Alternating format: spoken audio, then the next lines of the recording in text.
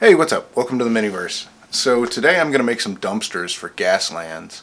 And I don't mean like the green ones with the black lids that you see like outside the apartment buildings. I mean like the big ones you see at construction sites, like the big roll-off ones. Kind of like you'd see in Fallout too, if you're familiar with Fallout. There's a bunch of them in Fallout. But anyway, I got some of these crayons, these big 64 packs at the dollar store. So they're like $1.25 a piece. And I'm going to use the boxes for kind of a frame underneath. We'll see if it works. So let's get on down to the table and get after it. Alright, so let's see what we got going on. They've got a little perforation here that goes all the way around, and that might just be the right size that I'm looking for.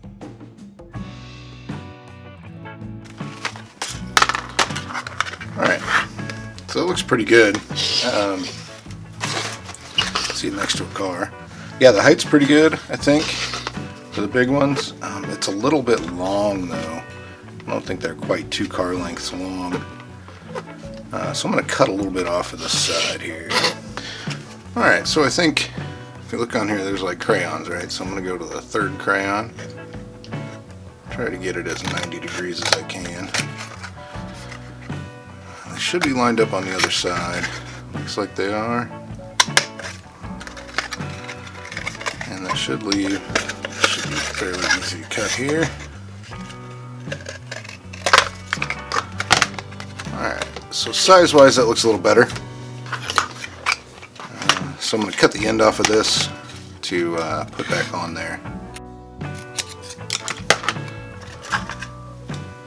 And I'm going to get the hot glue gun out, and I'm going to put a little bit around the edges here where the overlap is, just to make sure that stays nice and tight too. I want to make sure I line the edges up good so that the final product looks better. Alright, so that's pretty good. Good working product there. So what I'm going to do, I'm going to go ahead and cut this other box, and then I'm going to cut the bottom off at that same height, and then cut it down too, so that I can get like 4 of these dumpsters out of this, and then I'll be back. Alright, so I made one of the bottom ones, and it turns out there's a lot more going on inside here than I anticipated, so it's a little more complicated, so I thought I'd just run you guys through it, show you what I'm doing. So, you open the bottom, it's got this little sharpener thing in it, and that's actually going to make a pretty cool little greeble. I'll save that for later. And it's got this big folded piece. So I'm going to cut that off, but before I do, I'm just going to go ahead and open it up.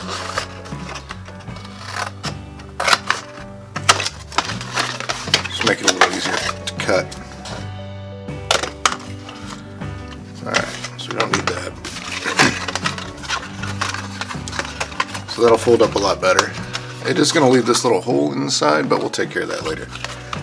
The next thing we need to do is cut it down, both this way and this way. So let's do it this way first. That should be a little easier. So I'll get the ruler out, measured the height of the box, and it's like 1 inch and 5/8. 1 inch and 5/8. So let's measure that out on here. Alright, once we get that measured, I'm just going to use the X-Acto knife. I could mark it and then use the scissors, but I got this nice metal ruler, so I'll just use the X-Acto on it. Alright, so another thing I noticed is this piece that we just cut off is almost the exact same height, so I can actually get 6 of them out of here instead of just 4, so bonus. Alright, so now that that's cut down, we have to cut it down this way to make it shorter. So I could measure it, but I'm just going to do the easy way and use one of these and mark it. Just mark it from the inside, so we're cutting the outside end off. And same on the other end.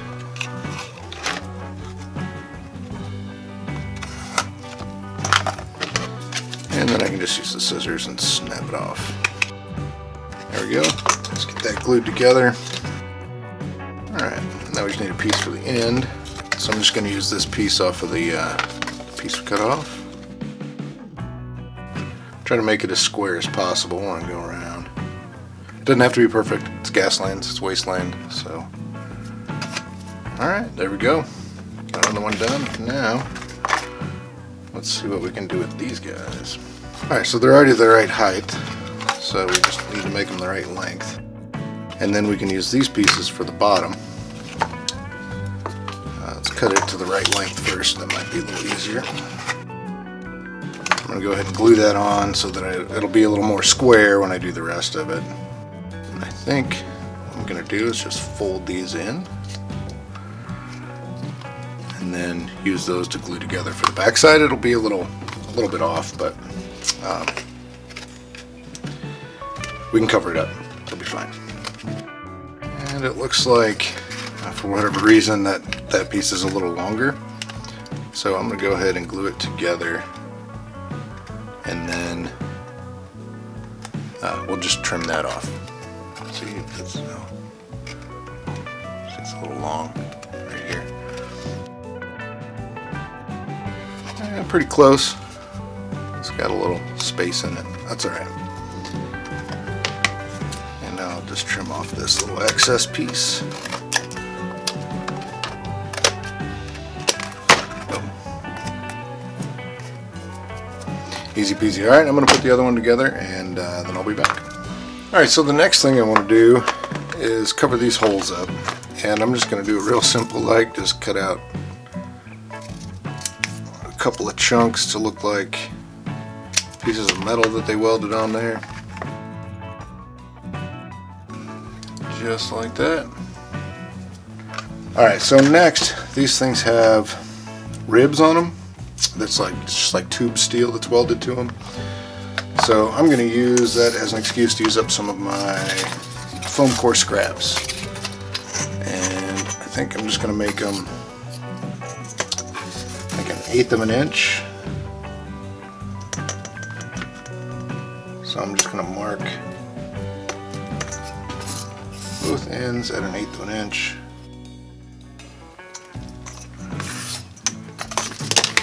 And then use my X-Acto knife to just run down. Just run a few of them off. Probably put a sharper blade on there, but that's how it's going to be. So I'm just going to cut up a whole bunch of these. They're going to go on there like that, and they're going to go across the top too, like that.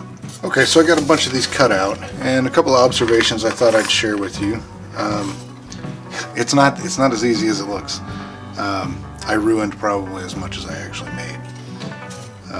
And the shorter you run, the easier it is to get a better cut.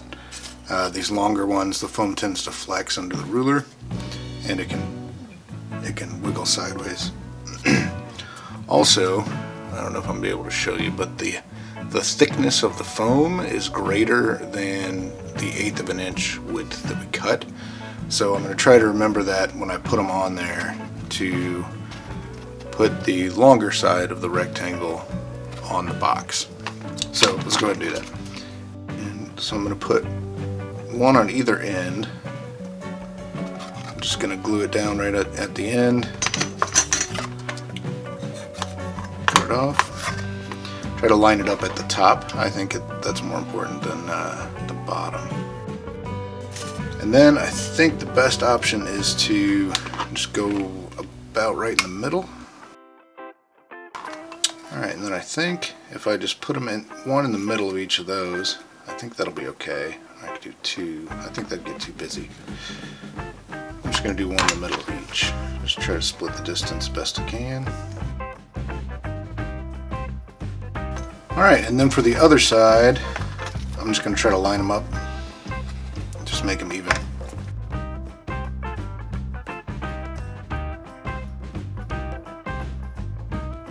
Alright, not looking too bad, I don't think.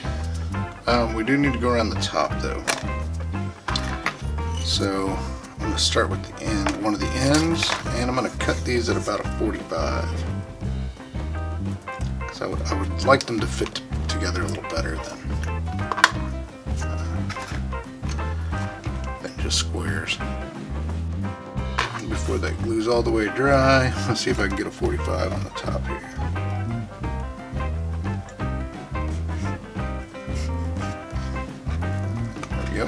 Alright, so for the long sides, I'm going to need a longer thing. I'm going to go ahead and cut a 45 into one end. Didn't quite get a 45, it's okay. And then same thing with the other two sides.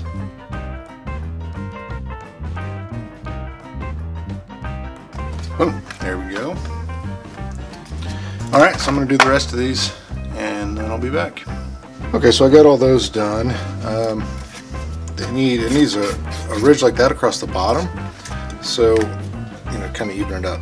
So I don't really want to cut those little ones like that to go on there. So I just got some bigger sheets, and I'm just going to glue these down and cut them out.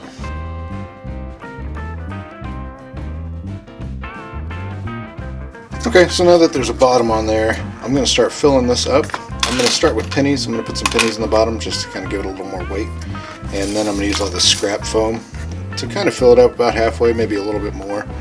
And then I'm going to do the trash details later with something else. This is just bulk to fill it up before I paint it.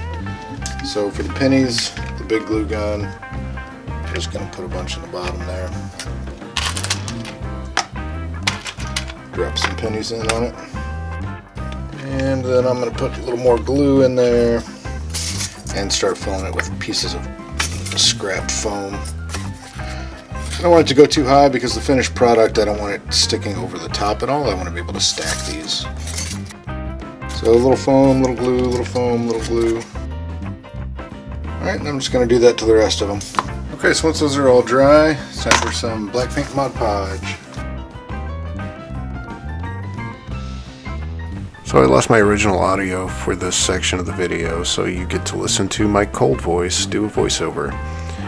So these dumpsters come in many different colors. Most of them are black though, but I decided to do one of them in green also. It's just cheap craft paint, do a couple of coats of each.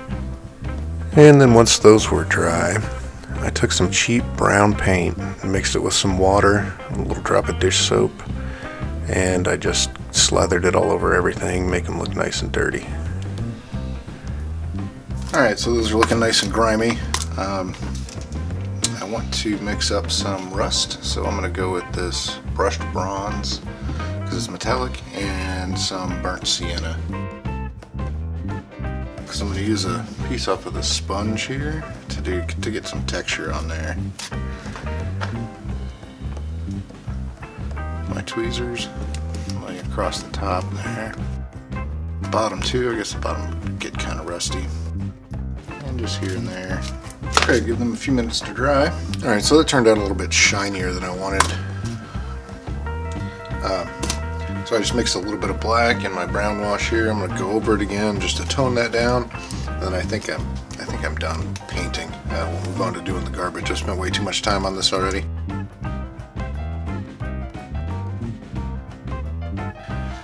Okay, so I've got these grimed up as much as I'm going to make them. Now I have to worry about filling up the insides. And you guys probably saw this one that I did not put anything in yet. That's because I'm going to use some of these tea light candles and I'm going to make it a dumpster fire. So first thing we need to do is I need to poke holes in the bottom so I can access these switches. And I'm just going to kind of wing it and cut some out because it's going to be all covered up and filled up later anyway. Alright, so I got a couple holes now. Now I just need to line it up to where the switches go into the holes. Put a little hot glue in there. There we go, you can see down in there, you can see the switch. And I'm just going to do that with the other one. Alright, there we go. 2 tea lights that I can see. Now I need to get some scraps to fill in the space so that it's kind of even across the top. Alright, so just a little hot glue and some foam there just to kind of fill the space up a little bit. So for the rest of these, to fill them with trash, I've been collecting trash off my mat when I craft stuff for a while now, and it's bits of plaster and paper, MDF, foam, all kinds of stuff, just the stuff you sweep up. But the problem with this stuff is that there's not a lot of color variation. There's like browns and grays and some white, and that's about it. But luckily, we have a whole bunch of crayons now that I'm not going to use. So I'm going to put them in my grinder, grind them up and mix them in. I just pulled out a few different colors. No real rhyme or reason, just bright ones that kind of represented. I think I'm leaving the paper on there and everything. Just gonna fill it up and go to town.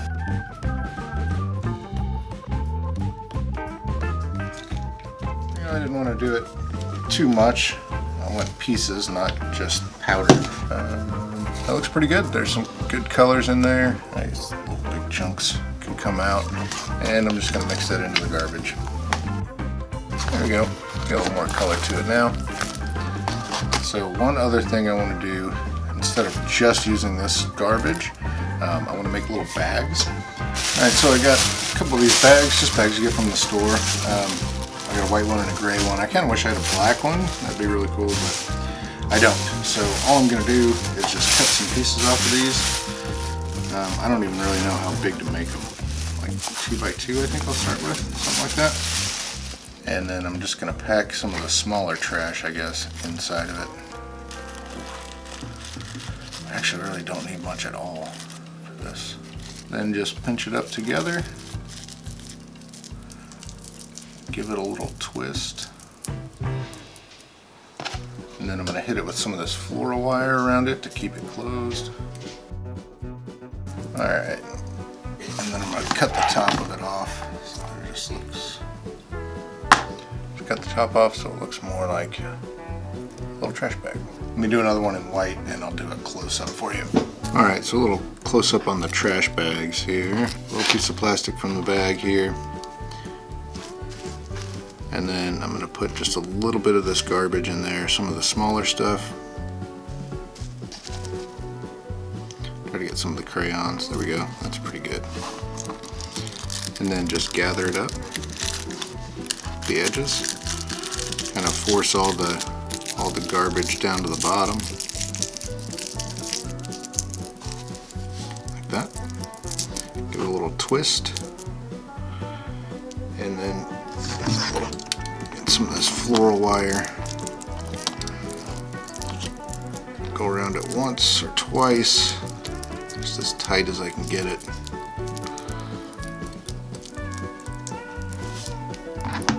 Clip the ends.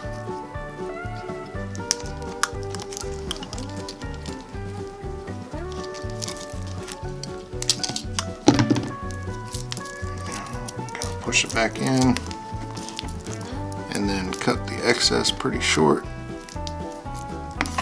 that, there you go. Another little trash bag. So I'm going to make a bunch of those to put in there. Well, a few of them to put in there. Okay, so I spent like maybe 5 minutes and I got a whole bunch of them here. So I got 10. Yeah, 10 of them. That'll be plenty. They're just little accent pieces, but I think it's worth it. Take the 5 minutes, make some little trash bags. Alright, so now we need to start filling these up. And as you probably guessed, I'm going to run a bunch of hot glue in here and then just pile in the garbage. And put some of the garbage bags in there too. And I've got some like car parts, just pieces of old Hot Wheels that I've cut up for whatever reason. I'm sure you got a bunch of those laying around. So I'm just going to glue those right in there too. I'm going to spread them out a little. I don't have a ton of them.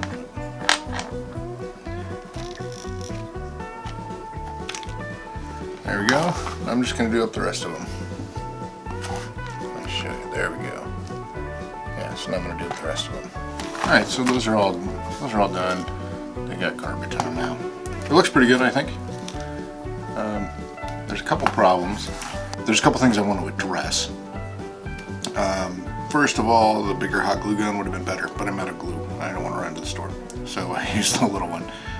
Second of all, when I was putting it in there, it worked a lot better to do one little section at a time, and that might be because of the smaller glue gun.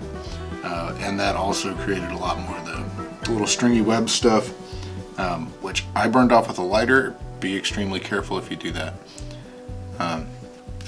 And the fire one, I wanted to make sure I didn't completely cover the little light pieces. I don't know if you can really see those. Let me turn them on so you can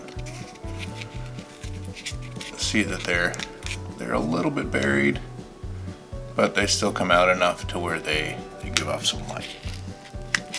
Lastly, this stuff's not going to stay there, obviously. The hot glue really was just a base to keep it from sliding around too much. So to fix that, I'm going to mix up some matte Mod Podge, some black paint, a little bit of brown with some water, and then I'm just going to kind of pour it over there. Alright, and adding that water just a little bit at a time definitely makes it mix up a little easier. So I'm just going to take our first one and I'm just going to slowly dribble it in there. Try to go over everything, but I don't want so much that it pours out on through the bottom. There's probably an easier way to do this. Let me see. I do have a pipette here. I wonder if that'll work. It's a little thick. That's okay. Let's see. Oh yeah, that's much better. Okay, so that pipette definitely worked better. And now we got everything looking all grimy and it's kind of wet. I do want to wait for it all to kind of completely dry. Make sure that Mod Podge is really going to stick it all together. So I'll be back when it dries. Alright, so now that that's dry, all of our stuff, you can see it's all stuck in there. I wouldn't pry on it too hard, but it's good enough for now. Good enough that it's not just going to fall out while we play. All of it, so those are pretty much done except for the fire one, the burning one. And I want to do a little more than just have a couple of tea lights in there. So I'm going to use this polyfill here, and I'm going to glue some of it in there with the hot glue gun.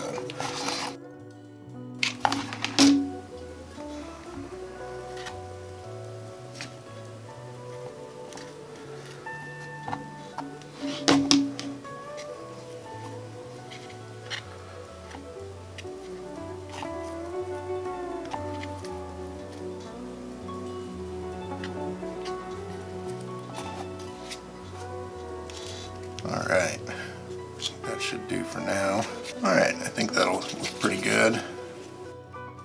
Alright, so now all it needs is, I'm going to take it outside and I'm going to hit the top of it with some black spray paint, just to get it looking a little more like smoke. And then I think I'm going to hit it with, once that's dry, I'm going to clear coat it on top of it just to keep it from being all fluffy and coming out too easy. So I'll be right back with that. Alright, so that's what it looks like after being painted. And I'll go ahead and turn it on. Yes, it's got a nice little fire effect. I'll get some shots with the lights off here in a little bit for you. I think it's looking really cool, and I know I said that I wasn't going to do any graffiti, but I think this one needs some. Alright, so there's my terrible attempt at some graffiti. Alright, so one final touch for these, I almost forgot. I'm going to dry brush with a little light beige, get it to blend in with the rest of my wasteland terrain. So I'm just going to use the unicorn brush here.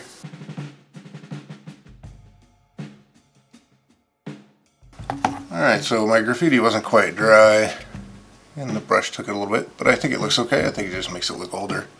But now they're all done. They look a little dusty and dirty, and they're ready for the wasteland. So let's get some action shots.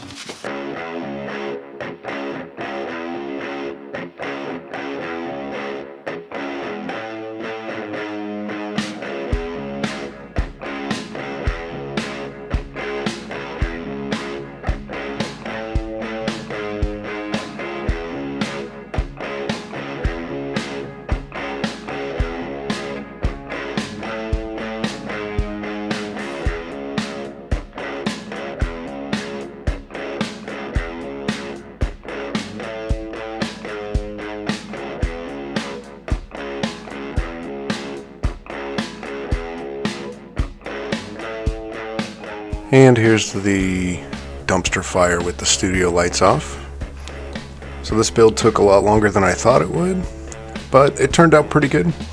I think that there's some pretty good pieces of terrain there. Anyway, let me know what you guys think down in the comments, and I'll see you next time.